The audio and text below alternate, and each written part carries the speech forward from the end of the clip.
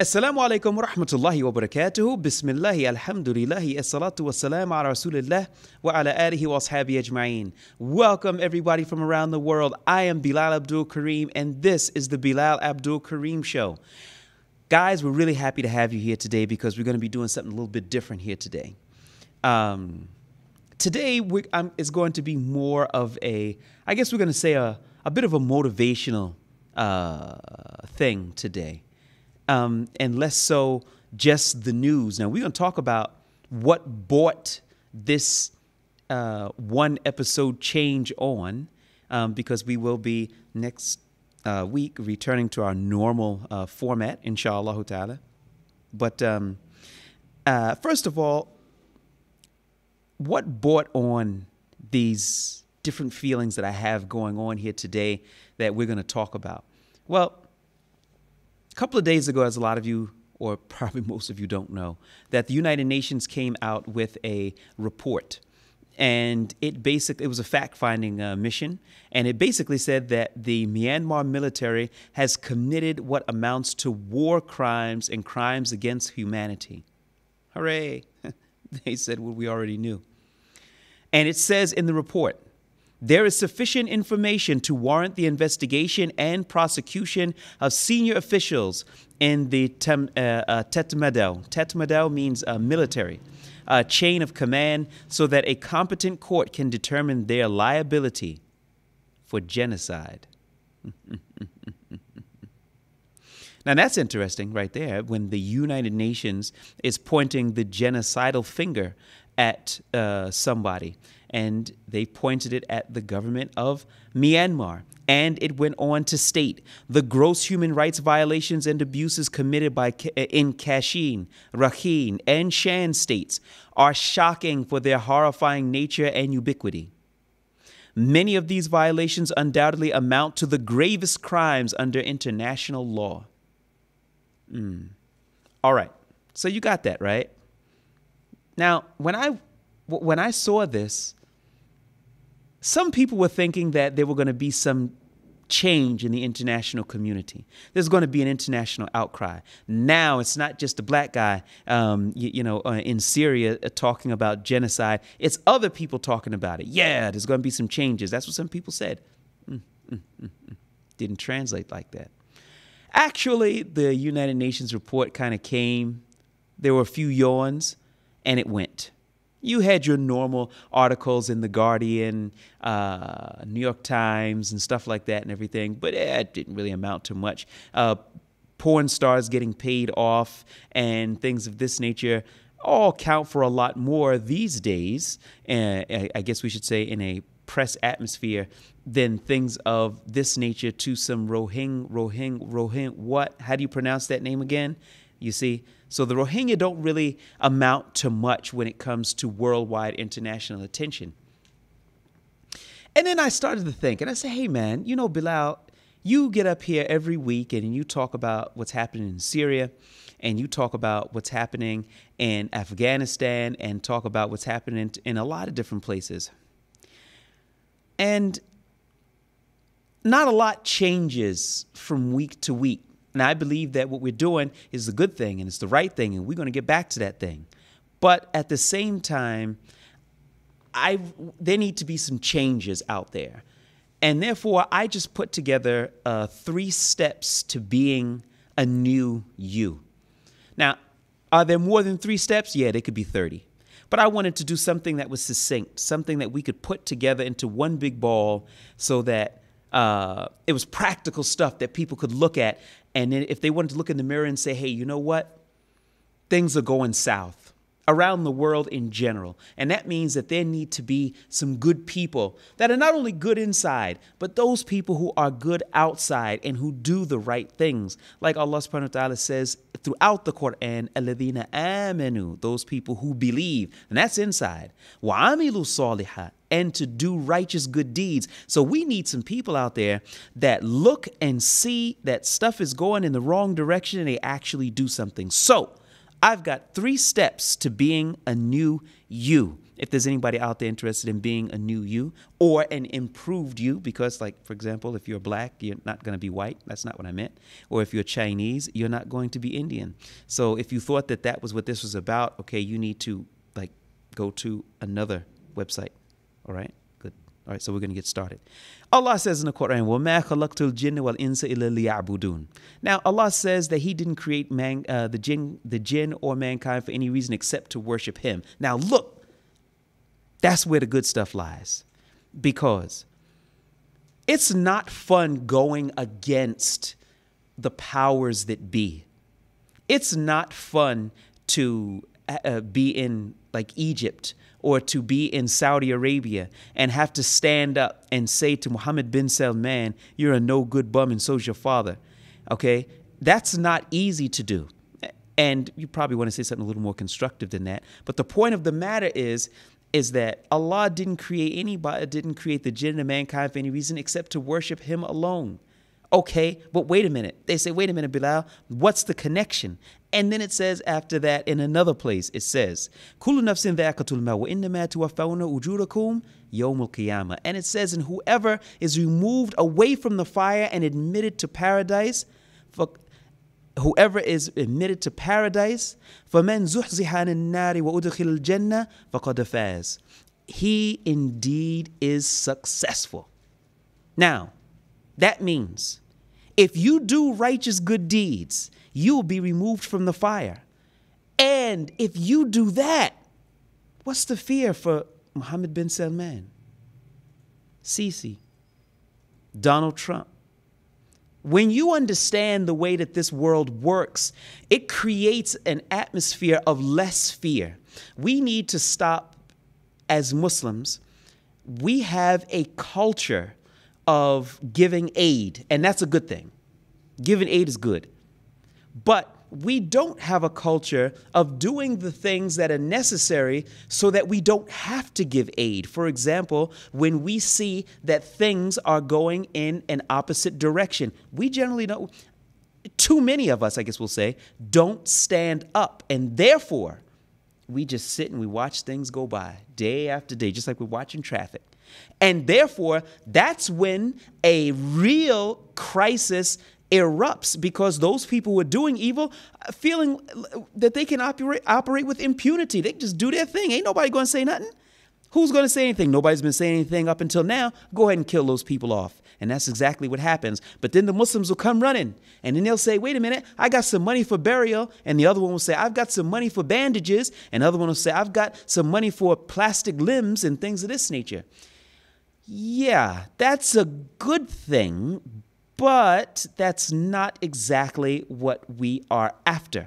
Now, Allah says in Surah An-Nahl, He says, whoever works righteousness, whether male or female, while he or she, got to get that in there, is a true believer, verily to him we will give a good life, and we shall pay them certainly a reward in proportion to the best of what they used to do.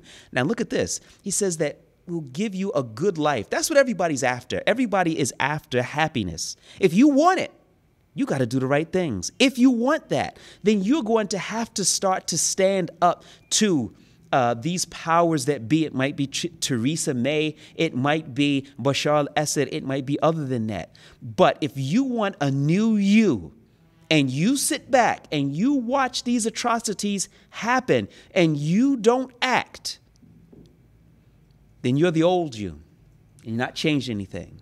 So what we now have to start saying to ourselves before we go to bed tonight, we're going to have to sit back and say, okay, what am I going to do different tomorrow that I didn't do today? And you need to come up with an answer before you put your head down on that pillow. Come up with something. What is going to be different tomorrow than what you do today? So the first thing is that you have to believe in Allah and believe that you're supposed to be doing righteous good deeds, not just thinking about it, not just, you know what, I'm going to work on to, I'm going to go to the gym. And then you know what I'm going to do? I'm going to head out somewhere and I'm going to go and kick some oppressor's butt or something like that. Yeah, that sounds nice, but there's never a perfect time except right now to do the right thing. Sometimes perfect time is never going to come. But that doesn't mean that you can't work, you can't operate, you can't try to make some changes. That's what we have to hear today. Everybody got that part? Okay, so the first thing is that you have to believe in Allah and believe that the way for you to be happy is to make those changes. All right, that's the first thing. Second thing, we got to work hard. Listen, brothers and sisters, people around the world, people who want to do good. If we don't work, nothing's going to change. Now, I remember I heard a story about Muhammad Ali, and it really meant a lot to me. They said, they asked Muhammad Ali, and that fly that's here every week is back again. Okay, there he is. They asked him a question. They said, look, Muhammad Ali, how many crunches do you do? You know, stomach crunches. He said, I don't know. They said, what are you talking about? You don't know. And he said, well, I don't start counting until I get tired. Now, what about that? How's that for commitment? He didn't start counting until he got tired, and everybody knows that he was a three-time, Allah yarhamuhu, three-time world heavyweight champion, which is not easy to do, folks, because you have to be great over a long period of time, and that's what he was in that ring. He was, and he had a work ethic. Us, we don't really have a work ethic. We do some stuff if it becomes easy, but what you need to do is establish a few things. First, in the morning, when you get up, have yourself some type of regimen in terms of what you do. If you want to change your life, and you first you got to think about what direction you want to go in. And I don't care where you are today. You could be homeless and just get a few megabytes to listen to this broadcast. And then you would say, hey, I want to change my life. Fine. It doesn't make a difference if you say, you know what? I want to be a doctor or a lawyer or this or that, or I want to go and help the Muslims in such and such country. And all you've got to do is just take the steps. That's all you've got to do. Start to take the steps to go in that particular direction, one step at a time. How do you want to help the Muslims? What can you do? Okay, well, I'd like to, I'm an engineer, so I would like to go out there. But you know what? I don't speak the language. I don't know if I can do anything out there. Nobody's going to listen to me. Okay, fine. Why don't you get yourself some type of book or online thing, and you say, after I pray Fajr in the morning, and so Fajr is maybe, 5 o'clock in the morning, 4:30 in the morning, depending on where you're at, and then you say, I'm going to work on my Arabic for 1 hour in the morning because I know in 6 months' time or 3 months' time, I want to be in Syria, or I want to be in Afghanistan, or I want to be in Palestine, or I want to be, or whatever the case is. We've got to actually do things. Why? Because nobody's going to do it for you. Look at these Rohingya. Is it a secret what's been going on? Not a secret for anybody. It's been going on for more than a year. That's when they started the mass exodus. But it was going on long before that. Even when Obama was cozying up to these generals in Myanmar, did he not know? Of course he knows. He knew what was going on at the time. So the point of the matter is that particularly as Muslims, no one's coming to save you. And I'm doing this broadcast right now on the eve of what might be the Syrian Arab Army, the Russian military, the Iranians, and their assault on the rebels' final stronghold, which is in Idlib, which is exactly where I'm sitting right now. It is looking more and more likely that might actually take place. So what's the connection to it? The connection to it is just like the people here, just like the Rohingya, just like the Afghans, just like the people in so many different places, like the people in Gaza, the people in Palestine. Nobody's coming to save you. Everybody has to realize that. Alhamdulillah, I think that from the places that I went this past week, where we went and we talked to some people and we saw some things, that it seems very clear to me that the rebel fighters here in northern Syria realize there's no cavalry coming over the hill. And they've been working hard to make preparations, serious preparations I never saw before. And hopefully, Bashar al-Assad and his crew haven't seen it either, because they're the only thing that's standing in between them and a couple of million civilians which have been pushed out of other places around the country. So the point of the matter here is this: nobody is coming to save you. You have to realize that because Allah speaks in the Quran, He says, "Alladhina amanu." Again, here it is again. Who believe, وَعَمِلُوا صَالِحًا, and they do righteous good deeds. You have to work and you have to work hard. Don't talk about, well, you know what, I got this job and, and the dog and, the cat sometimes doesn't use the cat litter and therefore I can't, I just don't have any time. Okay, well, fine. But then you realize you don't have anything to complain about because you're not looking to change your life. You're not looking for that. You're looking to keep things exactly the way that they are. And you're hoping that somehow, someday, some way, magically, mystically, or majestically, things are going to change all by themselves. Not going to happen like that. That's step number 2, that you got to work hard, getting up every day, having a real goal and going after it. Final thing, do the right thing. Now, going back some years ago, there was a movie that was by Spike Lee, and it was Do the Right Thing. I remember I saw that movie. Actually, I worked on that movie. But the point of the matter is that it's very easy to watch while other people do the right thing and you don't participate in it. Sometimes what we do is we'll actually see other people doing what you know to be the right thing. But you kind of sit back and then say, well, let's see how far he gets. Because if he gets smacked down or he gets locked up or he gets popped upside the head with a rock, I don't think I'm going to join him. I think I'm going to let him do that.